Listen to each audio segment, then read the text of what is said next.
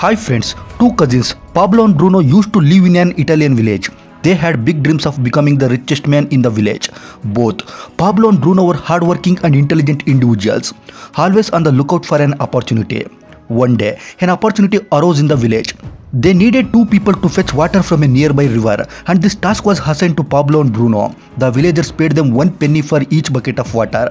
While Bruno saw this as a step towards realizing his dream, Pablo remained unsure.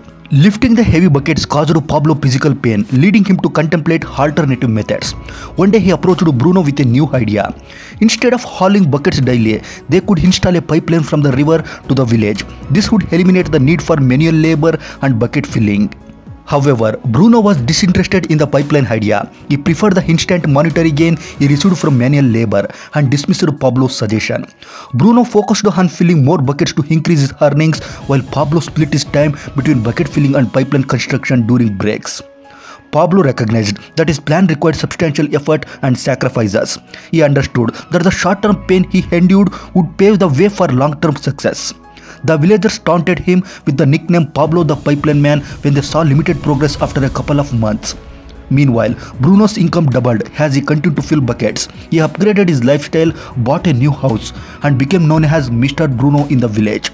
Yet, over time, the physical strain of bucket filling took a toll on Bruno, leaving him tired and despondent. Villagers started mocking him as Bruno the Bucket Man. Despite the challenges, Pablo persevered with his pipeline project. After several months, he completed half of the installation, which significantly expedited the process. He dedicated more time to pipeline construction and continued to remind himself that today's sacrifices were essential for tomorrow's dreams.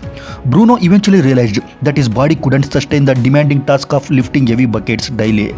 He fell into a state of sadness and was labeled Bruno the Bucket Man. Meanwhile, Pablo's determination paid off, and after years of hard work, he finished the pipeline. Pablo's pipeline provided round-the-clock fresh water to the villagers, significantly boosting his earnings. His setup allowed him to earn even while resting or enjoying intermission activities. Consequently, Bruno became unemployed as villagers turned to Pablo's pipeline for their water needs. In the end, Pablo's patience, dedication and long-term vision transformed him from Pablo the Pipeline Man into a successful entrepreneur, while Bruno's focus on short-term gains left him as the Bruno the Bucket Man facing unemployment and regret.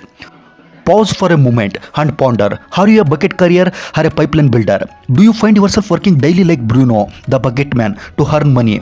Or would you rather invest effort over time like Pablo the Pipeline Man and reap rewards even while sleeping? In this world of bucket careers, we are often taught that working harder is the key to earning more money, that we need to pull more buckets and trade our time. However, this notion is far from the truth. The author suggests that to appear rich, one should spend all their income. This portrayal gives the illusion of wealth.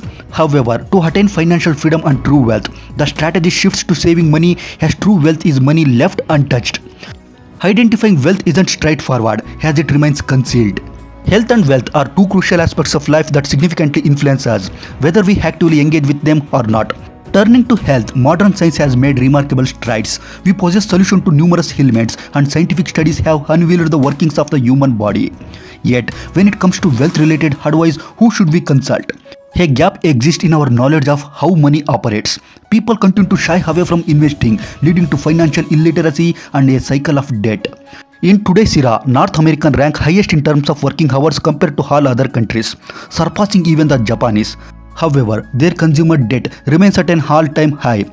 This raises a pertinent question: if being a bucket man is undesirable, why do the majority adhere to this lifestyle?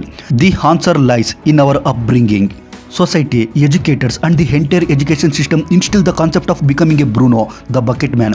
They teach us how to secure a job but rarely guide us to think like Pablo the Pipeline Man. It's a common belief that those with high-paying jobs must be happier. Yet, the author contends that the so-called secure dream job is an illusion. Regardless of the salary, as long as you trade time for money, you remain ensnared in the cycle of bucket carrying. The choice remains: embrace the pipeline mentality and work diligently to build a foundation that yields ongoing returns, or continue the bucket carrying approach that limits your potential for financial independence. Darryl Strawberry, a successful baseball player, used to earn $5 million annually solely from playing baseball. He accumulated $100 million in earnings from various brand deals and personal endorsements before reaching his 40th birthday. At first glance, it might seem that he wouldn't encounter financial problems with such a substantial sum. However, that was not the case. When Strawberry faced a suspension from baseball, he lacked an alternate income source. Over time, it was revealed that he had no savings to support his wife and 3 children. The question arises, what happened to his $100 million? The answer is straightforward. He spent it. Lavish homes, sports cars, extravagant living, as well as drugs and alcohol, depleted his entire wealth.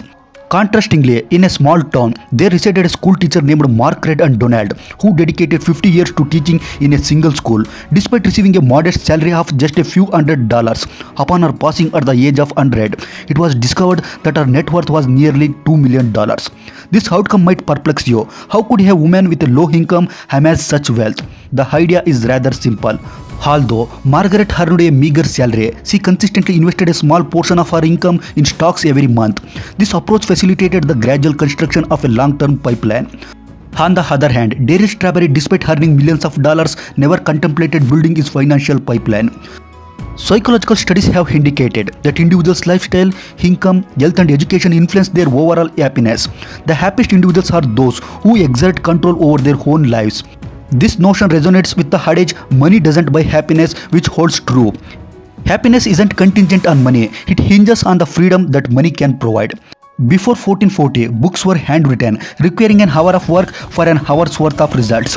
Publishing a book took years. However, Gutenberg introduced the world's first printing press.